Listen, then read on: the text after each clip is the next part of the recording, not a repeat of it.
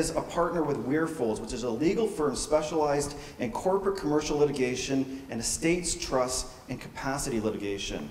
Carolyn believes that failing to properly plan your estate before you die can cause a great deal of havoc on your family when that inevitable day comes to pass. The impact of a poorly written will or selecting the wrong executor. That's it. I knew I was going to bungle that.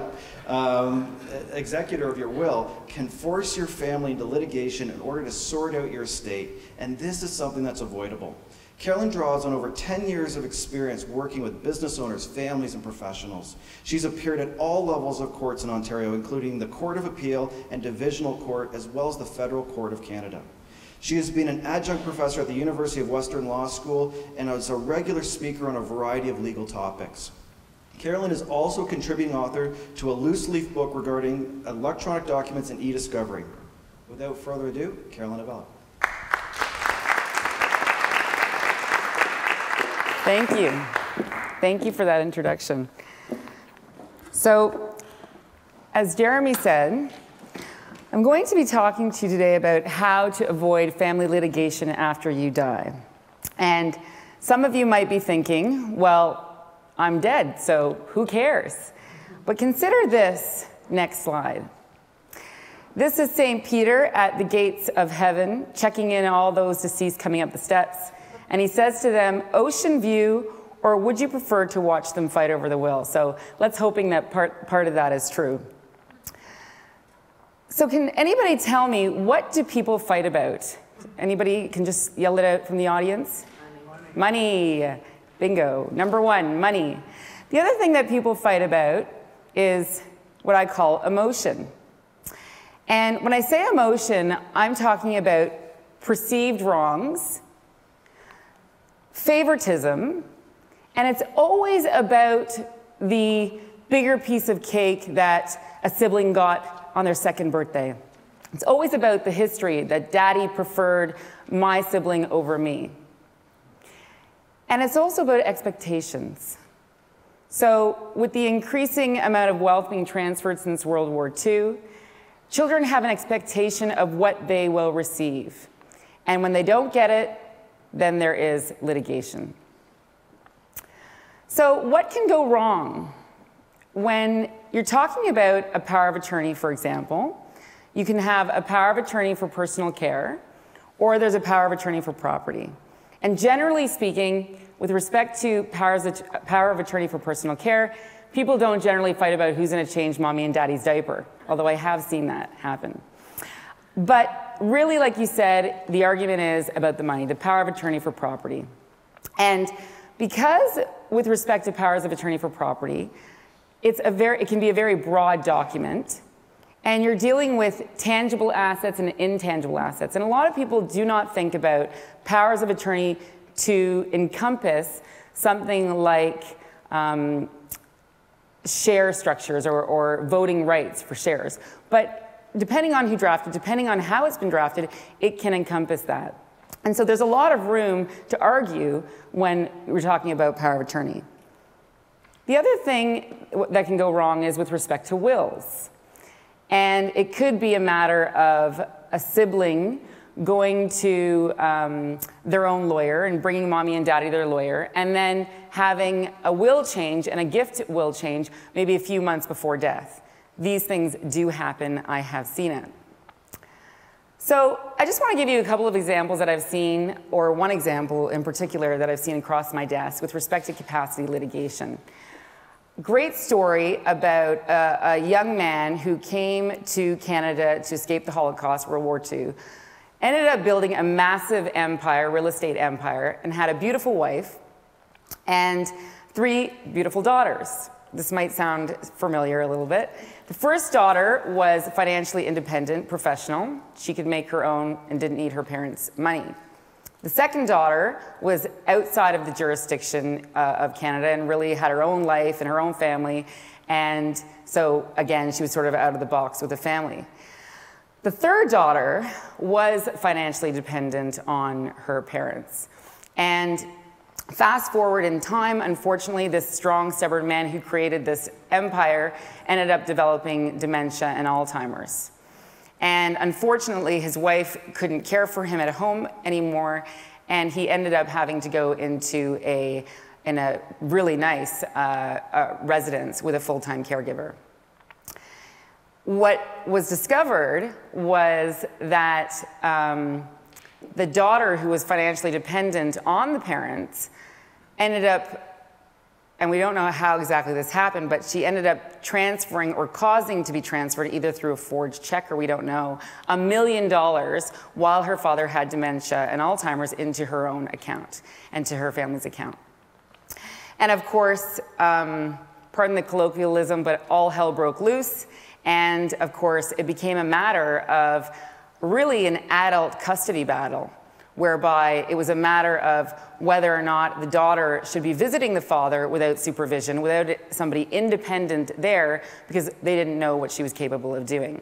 So that's an example of litigation where you don't think, you don't think that this could happen to you.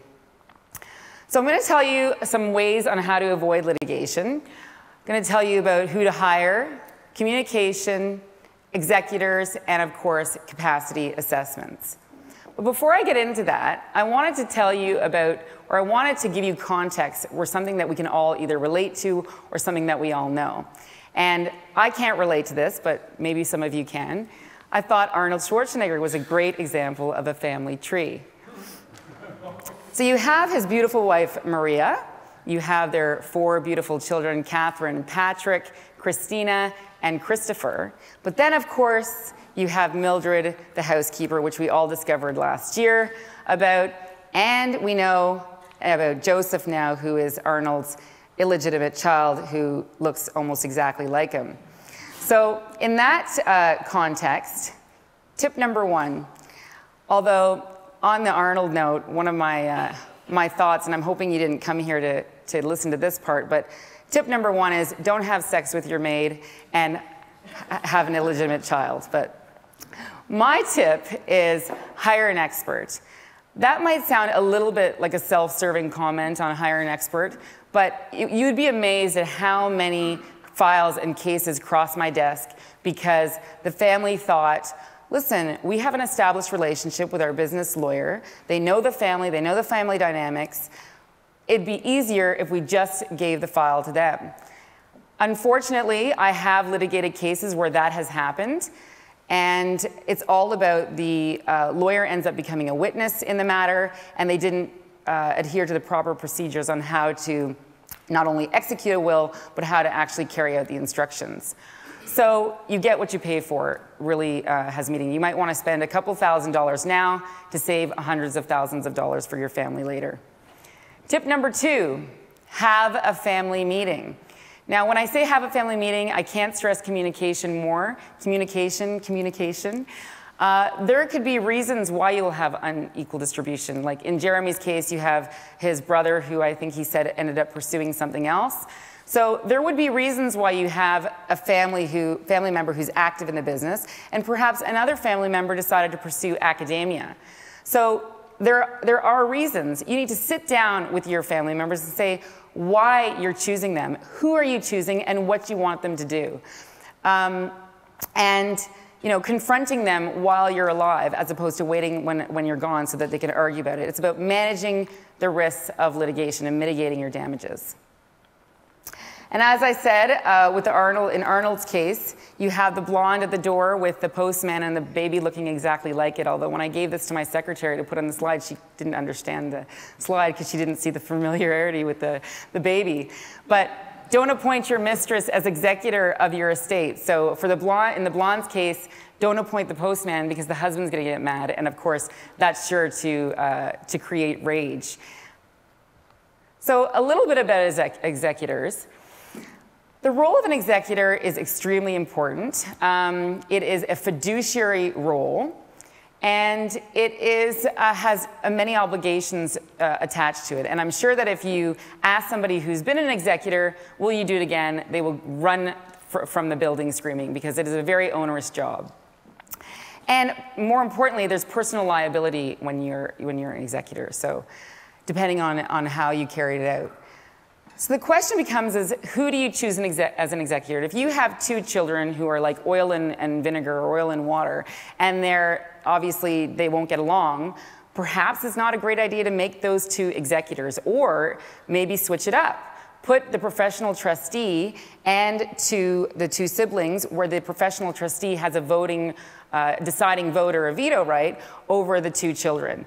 Or just make the professional trustee as executor. Just remember that either way, the children who are executors or the professional trustee are by law entitled to compensation. So you're not going to be able to get away from that. Another thing to consider is whether or not you want executors insurance. Executors insurance has now come about in the last few years, where you can have insurance with respect to negligence issues. So not things that are deliberate and malicious on the part of executor, but negligence. You might want to consider that. I want to talk to you a little bit about beneficiaries. You have to consider, of course, all of your obligations. And when I say all of your obligations, because it's very common to have a second marriage, a third marriage, maybe perhaps a marriage contract is a good idea. And of course, you have situations, if you all recall years ago with Anna Nicole Smith, where she married the 89-year-old Howard, I forget his last name. But of course, his children were in an uproar because his massive fortune was now going to go to his new wife. And we have sort of a Canadian equivalent that's been in the news lately. This is Senator Rod Zimmer and his 23-year-old wife. And I'm sure if he has children, they're not going to be too happy about his ongoing obligations to his young beauty. I want to take a moment to talk to you a little bit about contested wills and powers of attorney. And you see in this a little cartoon. I take it this will is contested, and brother with the straight hair and brother with the curly hair are going to blow each other's heads off. But before that, to explain what you're supposed to do, what really happens in will cases? What happens in capacity cases? Well, of course, the common thing is attacks on family members, which is very normal. But then there's allegations of undue influence. So, for example, I brought my mother to convince her that the voting shares of the company need to be transferred to me, even though my sister has been in the family business for years. And that does happen. And of course, there's allegations that can be raised about suspicious circumstances. So, for example, whereby if I send my mom to my lawyer as opposed to an independent person, and I sit with my mother in the meeting with the lawyer, then there might be allegations that my siblings might make that, there seems to be something a little peculiar there. And lastly, which is very common, that if you have somebody in advanced age or changing their will and prior to their death, that the testator or grantor in the case of power of attorney lacked capacity. And to avoid that, we have tip number 5, which is capacity assessments. I'm not suggesting that capacity assessments are good in all cases, but it's up to the lawyer to decide when a capacity assessment is appropriate. And you see in this cartoon, the video will, she says, being of sound mind, you must know I'm leaving you absolutely nothing. And I love this because it's not uncommon for a parent maybe to want to disinherit somebody, but the common allegation that you're going to get is, well, she didn't have capacity to do that. She was at advanced age and she didn't know what she was doing. So a little bit about assessments. When I'm talking about an assessment, I'm not talking about when a lawyer sits down with the client and says, okay, do you know your assets? Who are your family members? I'm talking about when the lawyer recommends that you go to a professional capacity assessor, somebody who's licensed to do that. And really what happens is they do go through the normal questions, but they also go through a mini mental status exam, for example, and they assess your capacity that way. And again, it prevents allegations of invalidity, saying that the person didn't have capacity. Tip number 6 is consider your assets. As I said to you at the beginning of this presentation, some assets have a very emotional connection. So if you're dealing with a cottage property, for example, the 2 children who have an emotional connection with the property, think about why you might want to gift it to somebody, one child over another, and consider gifting it while you're alive. Another thing that people fight about a lot is family heirlooms. So it's amazing how many people fight over the Royal Dalton figurines that if they paid my legal fees, I could probably buy 20 Royal Dalton figurines 20 times over. But instead, they want that particular figurine because it has an emotional attachment. So usually when you see wills, it says, I give the residue of my estate to X. And you have to remember that the executor has an ability to sell all those assets and not give things specifically to the children. So if you want to gift something specifically to your children, you need to say what it is in your will, exactly what it is. Or, as I said, gift it while you're alive. Tip number 7, keep your plan up to date. Like I said, life circumstances change and obligations change. In the case of Arnold Schwarzenegger, he has a child now. In the case of Senator Rod Zimmer, he now has a young lady that he needs to support. So you have to consider what your ongoing obligations are, as well as make sure that you update your insurance designations, your beneficiary designations as well. And tip number 8, my last tip, is keep your documents accessible. So there's nothing worse than everybody in your family knowing that you have a will, but nobody knowing exactly where it is and nobody being able to find it, because then you're sure to get a fight on your hands. And I'm closing with this little cartoon, but all my money is going to charity, not if your family can help it. So now that I've told you my sort of top 8 tips that I've gathered from my litigation practice on what you should be doing, it's up to you after this morning to decide what you will do when you get home. Does anybody have any questions? Yes. In regard to the executor's insurance, what about an indemnity clause? I have seen indemnity clauses, but it really depends on how much you trust your executor. And presumably you trust them implicitly, but I have seen a situation where there has been an indemnity clause, but the executor has acted afoul and favored one children over another, where it hasn't been in his discretion to do so under the will. And the child had a legitimate argument. So I don't know if I would recommend indemnity clauses. I think I would go against that. Thank you. Any other questions? Yes? Yes, if you put in your will that you have 3 executors, such as 3 children, Yes. does it normally come down to votes as to if 2 want one thing and 1 wants the other? Yes, because the difficulty is when you have so many executors, it's hard to get a consensus on the issues, depending on whether or not your children get along or whether they have the same sort of train of thought. So I would say that 3 is actually a good number, because then you can have movement on the estate. You can actually have distributions. I recently dealt with an estate that has been going on now for almost 20 years because of insane disagreements, and also because the executor wasn't acting in an appropriate manner. So it's not one individual vote, it would be the majority vote? yes, you can do it such that way. It depends how you're drafting your document, right? It depends how your will is set up. But it's a good thing. My thought is that it's good to have a odd vote if you have that many children and you want your children to all feel that they're a part of your estate. Any other questions? Yes, sir. And do you recommend it being, if you have 3 children, Lisa's example, or having somebody that's outside the immediate family so that you don't have 2 children handicapped on Yeah. Yeah.